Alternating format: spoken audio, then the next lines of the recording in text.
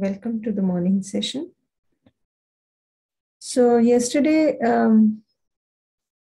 we were continuing this discussion about the self and the body, and how when we are not aware of the self, or when we are assuming that we are the body, how there can be this confusion about what is required for the body and what is required for the self, because we don't have that clarity of the needs of the two separately. Very often we mix up the needs of the two, and therefore the fulfillment of the needs is also mixed up, and we are not able to be fulfilled within. So we went through this. This is an important slide because it is bringing about, or it is,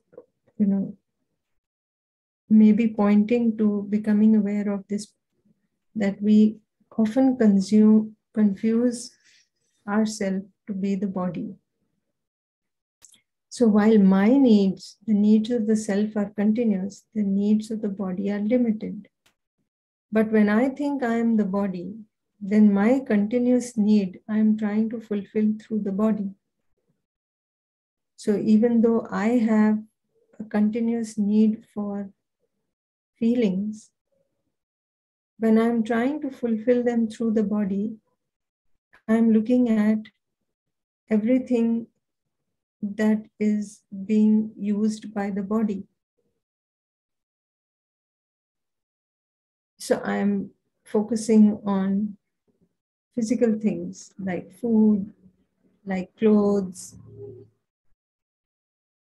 like shelter, like, to protect the body. But then I'm not having that clarity that my need is separate from the need of the body, because I have this continuous need for happiness. And because I don't have that happiness within me, I keep trying to get it through all these various means outside. I think of myself as the body, and I think of getting all this, either the happiness through the sensation, through the body, so like with tasty food, good music, and so on, visiting places, seeing different things, or I try to get it through, trying to get the good feeling from others. So in that process, I feel helpless and dependent on the outside world. I feel dependent on other human beings and on the moods of other human beings and on this physical facility outside. So I keep trying to accumulate more and more physical facility in the hope that this will lead to my happiness. And I have many expectations from the outside, which may or may not be real. Real in the sense, they may not be in line with what is possible or what is likely to happen.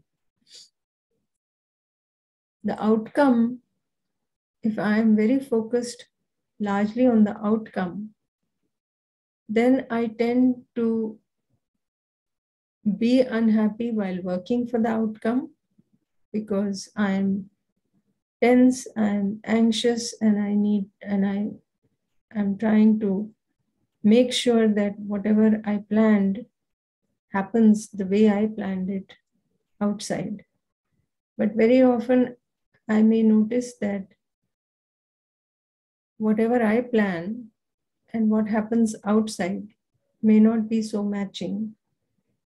Because even when I go to do the things that I want to do, when I have the thoughts of doing them, when I actually physically go to do, the body has some limitations. So I may think that I will be able to finish so many chores in the course of the day, and I make all kinds of plans within me that I will do this, I will do that, I will do that.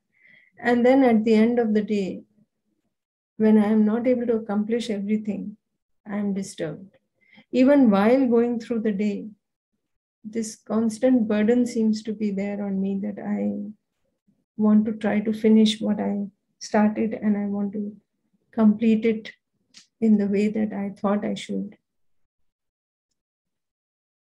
But then, if it doesn't happen, which may often be the case, then I am very disturbed, I am unhappy. So we notice that throughout life, we may be doing this, that we are sort of postponing our happiness and thinking that when we finish such and such thing, then we will be happy. But when we get there, when we finish that, then we're thinking of 10 other things that we needed to do. So again, we have that satisfaction or happiness or whatever we feel about completing the task is very momentary. And again, that same cycle starts of the anxiety, the tension, and so on, till we get to the next, whatever milestone we may have set for ourselves. And this continues throughout life. But if we see what we really want is to be happy, is there another path to that? And there certainly is. So when we have that clarity that I am the self, my needs are fulfilled from within me. Nothing from outside can really fulfill my need. Then I can work on myself to try to fulfill this need that is within me. Of course, when it comes to the body, there are many needs, of some needs of the body also. And when I have this clarity about physical facility being useful for the body, being required by the body, then I go about acquiring the physical facility that is needed for the body. I don't try to get my feelings fulfilled through the body, because then there is a problem. So we were asking this question yesterday to reflect on that throughout the day when we are doing various activities, where is our focus? Is it that we are constantly looking for the outcome, the expectation of this, that when the outcome is matching with what I had imagined it, then I will be happy? Or are we focused on being happy and then doing whatever we need to do? Yeah. So if we see, certainly in work outside also needs to be done, and that is important, right? Yes. But I don't have to link my happiness with that. See, it's not that if we are happy, then we won't do the work. We can be at peace, we can be comfortable within, and then do the work without all that tension and anxiety and all of that, isn't it? That possibility, if it was there, certainly it would be more desirable, isn't it? Whenever we go for a meeting, we will have a mindset that not to share anything. Because if you share certain things, again the things comes, means negativity only comes. So that is why most of the people keep quiet, and whatever they will say, they will do it. This is what in this way we are not growing as a profession, my capability will not grow. So that is what I am thinking. Yeah, capability will not grow, and more importantly, even though I may not be talking about it, what am I actually doing? I am avoiding the discussion with them. I'm avoiding bringing up the points. But within me, what am I feeling? I'm disturbed, Yeah. So the thing is, our competence is lacking in this case, isn't it? Their competence is also lacking, but our competence is also lacking. We are not able to discuss without getting that feeling of opposition within us. See, what happens is, many a times we may not realize that our sanskars are driving us, our assumptions, whatever we have, whatever our notions are about things, that drives us, our perspective. And we may not be aware of this. So even for the person who is finding all this negativity or finding ways of how we cannot do it, it may be a very strong sanskar in that person, and that person may not even be aware of it. But what happens is, we see it as the other person sort of cutting what I'm saying, isn't it? We see it as somebody opposed to what I'm saying. Yes. And with that feeling, I have also a feeling of opposition for them. Yes. And in that process, I am very unhappy. But if I could see that, their intention is not to hurt me, their intention is not to make me unhappy. It's just that is their sanskar driving them, it's lack of understanding. Yes. So their competence is low. So just like what yesterday we were talking, if I can see that the intention is pure like mine, and it's only a problem of the competence, then I can try to, build that competence in them. But for that, I need to also have the competence to be able to do that, isn't it? So the first step in that direction is trust on intention. If I have trust on their intention, at least I am comfortable within. If I am comfortable within, now with that comfort within, when I go to talk to that person, there is no feeling of opposition, there is feeling of relationship.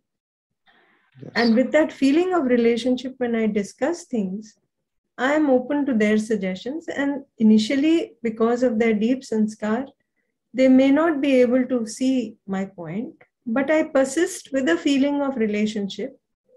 I don't nag, I don't force my point, but I can have an open discussion with that feeling of relationship, and you will find that slowly changes the outlook of the other person also.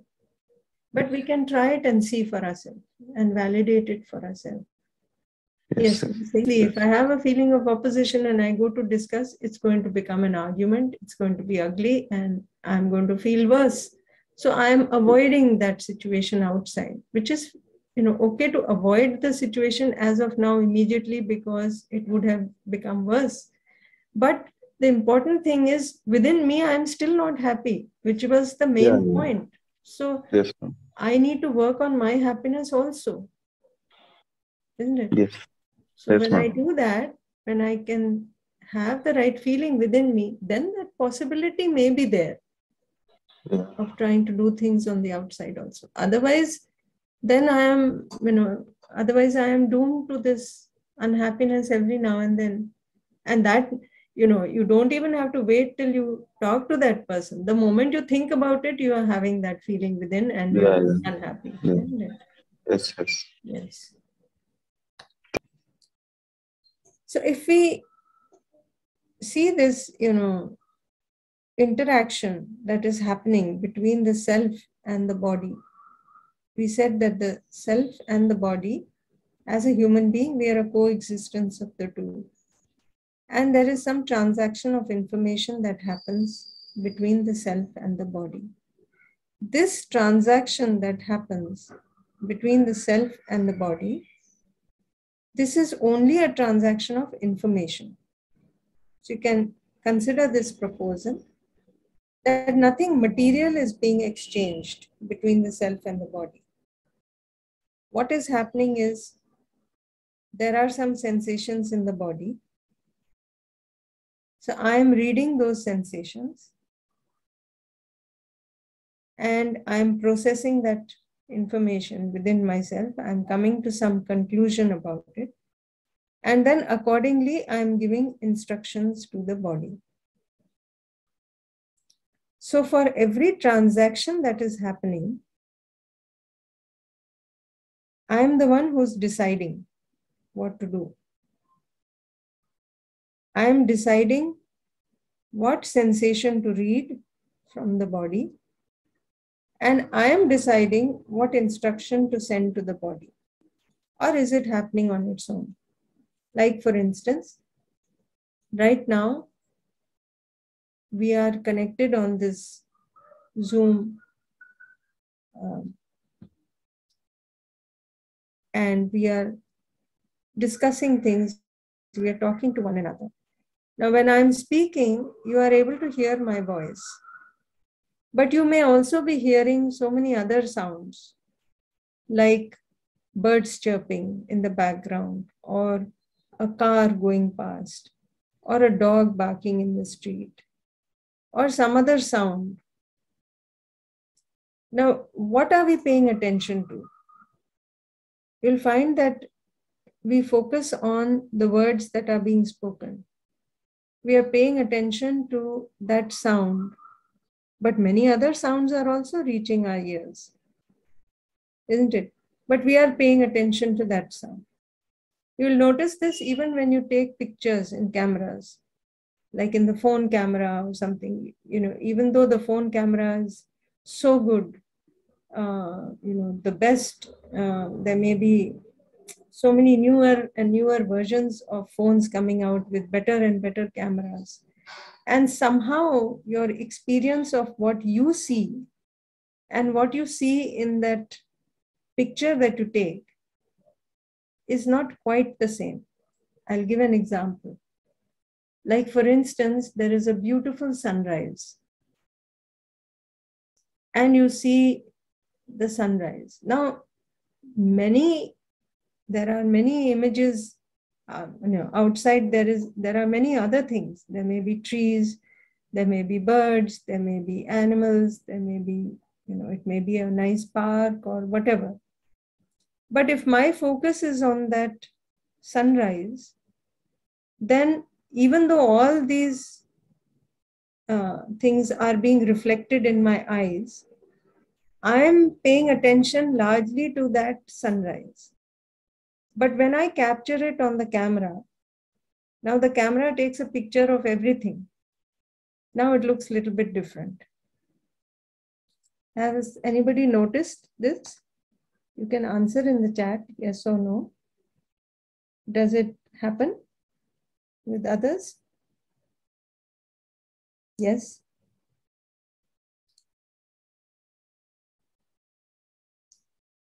Yes, nice. So why is that happening? Because we are paying attention to whatever we think is important at that time for us. So that difference is there, you'll notice that. So I am deciding to read a particular sensation from the body. There may be many sensations, but I choose what to read, and I decide what instruction to give to the body. So as the consciousness, I am there, the body is also there. As the consciousness, I want to live, that wanting to live is within me. Body doesn't have this will to live. For the body, that is not there. But I'm using the body like an instrument for myself. And I don't just want to live, I want to live with continuous happiness. I don't want to be unhappy even for one moment. That is my need, isn't it? As far as the body is concerned, certainly physical facility is required for the body. And it is required for what? That clarity should be there with me. So it is required for nurturing the body, protecting the body, and to rightly utilize the body. How am I utilizing the body? Am I using it as a means to get happiness? or am I using it for my purpose and my goal or my purpose is to understand or to realize the self and this entire existence. So for that purpose, am I using the body, or am I using the body to try to get happiness through it? That clarity can come if I can see the two separately, and I can see that my need is separate from the need of the body. So my need of living with continuous happiness, it is possible if I work on this program of trying to understand the harmony at all the levels, from myself to the family, to the society, to nature and all of existence. So if I can understand this harmony and I can live in that harmony, then that possibility of continuity of happiness is there. And with that, I take care of the body. I have this sense of responsibility towards the body. It is a very useful instrument for me for the purpose, of trying to understand and live in harmony. So I take care of the body with a feeling of responsibility, with that feeling of self-regulation.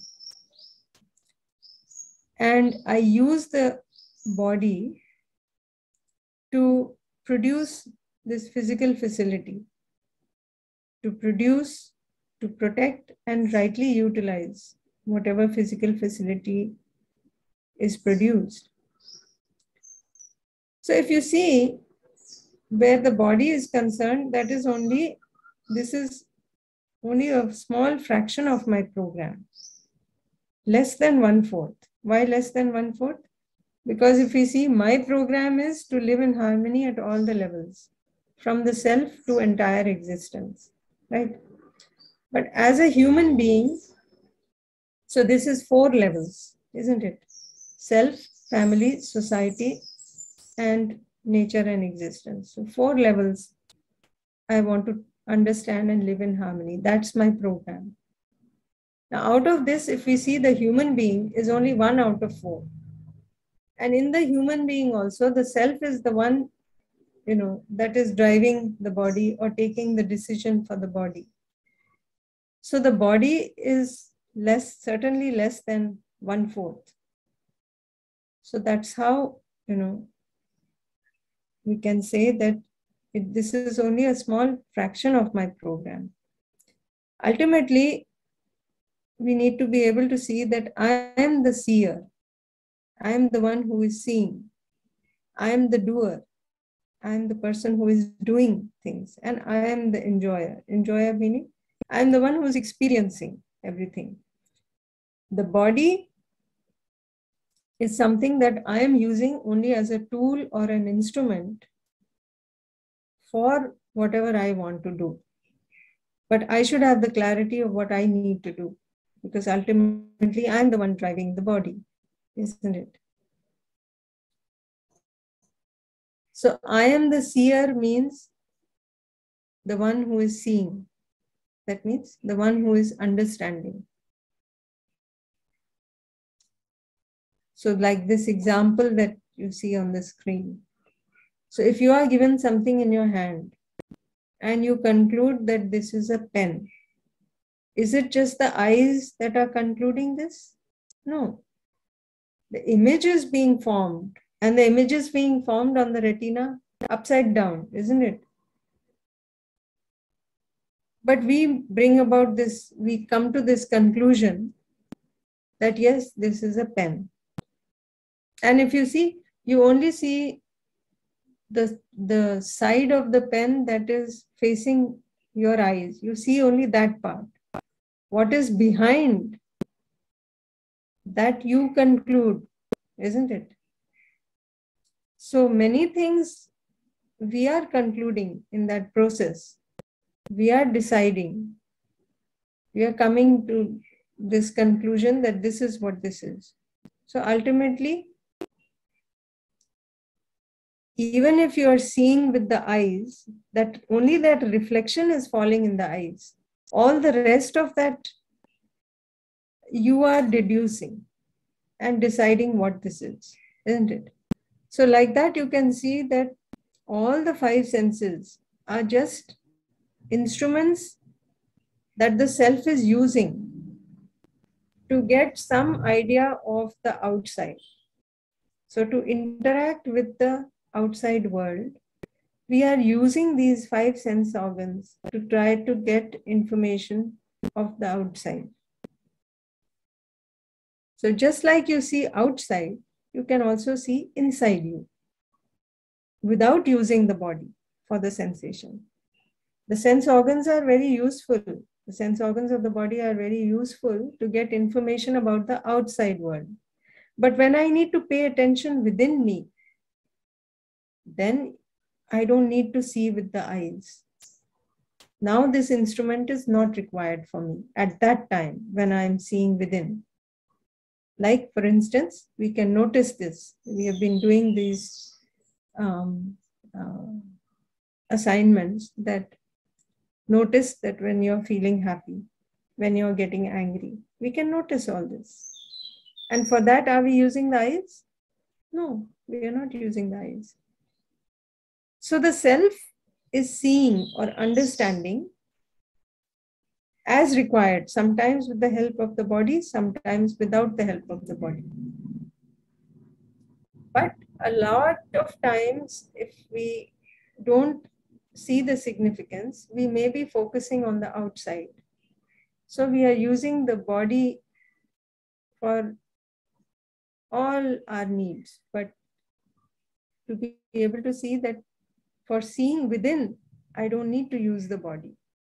I can directly see within. And whenever I need to see outside, I can make use of the body like I'm making use of any other instrument. Like when I need to write, I use the pen. But I don't hold on to the pen all the time. Only when I need to write, I pick up the pen and write it. So similarly, when I need interaction with the outside world, when I need to find out things, get information and all that, I use the body as an instrument. But whenever I need to pay attention inside, I don't need to use the body.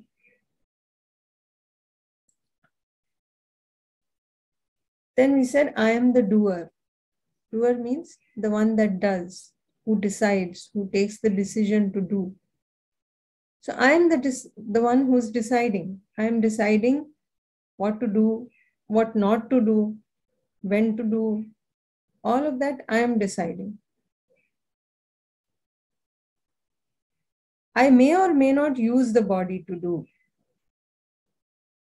What I think of is my decision. I do that thinking within myself. Now there is no role of the body. So whatever decision I am making, that I am doing within myself without the use of the body. So again, when you're thinking about things, when you're coming to some decision, for that you don't need to, at that moment, you don't need to take care, read the sensation from the body. You don't need the help of the body at that moment. There is no role of the body in that. So when I'm thinking, I'm imagining, right? I'm deciding, I'm feeling something. There is no role of the body.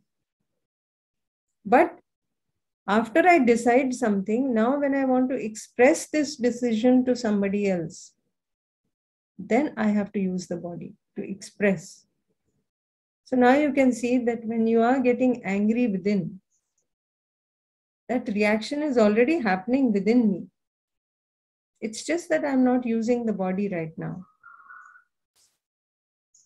But if I decide to express it outside, then I use the body and I get angry outside also. I show my anger, isn't it? So I'm using the body just like an instrument.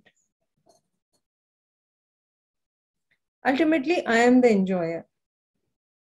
or the experiencer. Enjoyer means the one who's experiencing this happiness or unhappiness. The body is just doing whatever I am asking it to do. Is the body feeling happy or unhappy? No, I am feeling happy or unhappy. That is why even before I expressed through the body, I didn't even use the body. But within only, I was getting disturbed, I was getting angry, I was getting unhappy. And that is important to me because I am the one who is experiencing all this. And I don't want to experience the unhappiness. I want to be happy every moment. So you'll notice this, that I am the one who feels enthusiastic about things. I am the one who feels depressed. I am the one that feels angry or delighted. And I give some instruction to the body. So you will notice that when you are angry, you walk a certain way, you hold the body in a certain way. If you are depressed, you may be walking a different way. Your shoulders may be drooping. See, all of those things, they seem to be happening automatically, but are they happening automatically? Or am I deciding? And then, I'm noticing it perhaps in the body sometimes. So ultimately, I am the enjoyer. I am the experiencer of this. So in all of this, what comes out is that the self is the one that is central to my existence as a human being. The body is just an instrument that I am using. So ultimately, as a human being, I am a coexistence of these two distinct entities, the self and the body. While the self is the consciousness, the body is material.